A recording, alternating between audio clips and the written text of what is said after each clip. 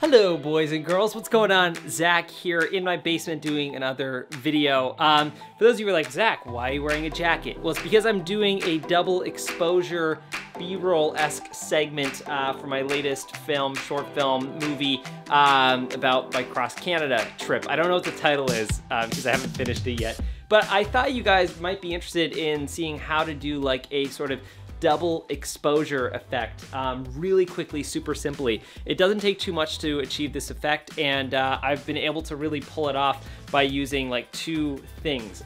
First of all, what you need is a white backdrop. Now, I'm using like my TV projector screen as the white backdrop. You could do like exterior shoot just with the sky behind you. You can even do a super simple one, which is shooting your computer screen with a white backdrop and then putting something in front of that white backdrop to achieve the same effect. Now, the only thing you need to know about that white backdrop is that it needs to be like pure white. So what I've done is I've applied a ton of different lighting sources, whatever I could sort of scrounge up to achieve this effect. So I just blasted it with light, because then the second part of this whole thing that I'm doing is you need a shadowy figure in the foreground.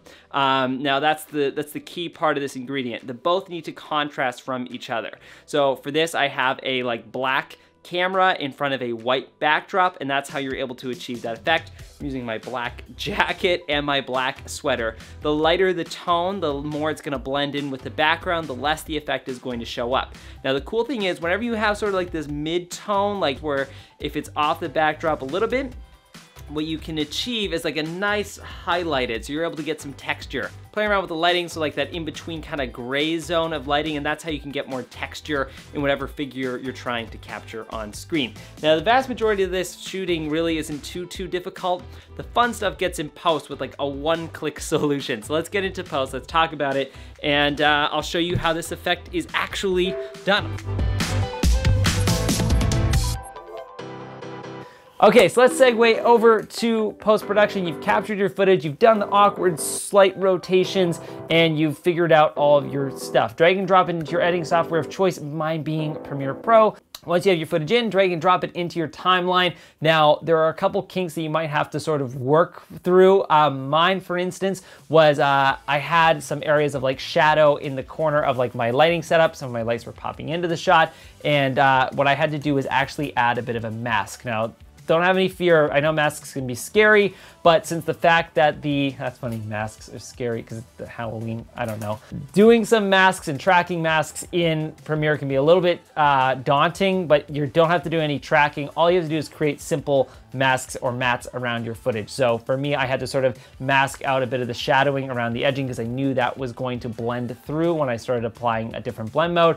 Now you're like, Zach, what the hell? There's this weird black blobby frame around my shot. Create a new color mat, choose white, and drag and drop that underneath your shot. Now, to avoid any sort of weird harsh edging, what I did was I added a feather to my mat that I applied onto my coverage, and now Bob's your uncle. You have a beautifully matted shot. Now this is great, let's say if you don't have a big white projector screen behind you or a nice big backdrop, as long as your subject is sort of within the radius of just pure white, you can create masks depending on how big your frame was, and then apply a color mat below that mask. Next, what I want you to do is nest those two shots together, so now it's just like one really epic shot. Now you can do some animation keyframes as well as applying your blend mode. Now put this shot to the side for just a few seconds. What we're gonna do now is grab the shot that we want to blend into or to double exposure eyes. Find the shot, which I have is these beautiful shots of nature. I think nature translates really well. You probably don't wanna have shots of other people within it because it just probably will feel weird, but definitely experiment, try it out. Find the shot that you want to do this with, and what you want to do is take your double exposure shot and put it over top of this footage. So you have double exposure footage and the shot that you want exposurized. Go into your blend mode of your double exposure plate and click into screen mode. And now, haha, look at the way it looks. It's so cool, right? And you can definitely get creative with this from this point forward. You can do some like keyframing, so maybe just scale in your image, like one of the opening shots of my short film that I did. I did this nice like zoom in to the shot, and therefore it just kind of like brought us into the scene. So there's definitely a lot of different like editing magic that you can do with keyframes, but this is basically the bare bones. I had a lot of fun with this effect. I'll probably do this much more in future projects. I think it's a really great asset to have on my toolkit for editing, for shooting, to tell stories. So hopefully this video provided you as much value as it did for me for creating it. For those of you who have maybe some more questions or want to learn a little bit more about this, or maybe you didn't get enough out of this, write that in the comment section below and click on to the blog post that's attached to this. I sort of write down my steps on how I achieve this effect. So you can go on to PremiumBeat.com and check out the blog that I created. Again, links in the description. That's it, that's all. Thanks for taking a peek at this video. If you like what I'm talking about, like what I'm babbling on, you also can subscribe to the content that PremiumBeat is creating. There's a lot of amazing stuff from some super incredible creators. And that's it. I'll see you all later. Double exposure. Expose your...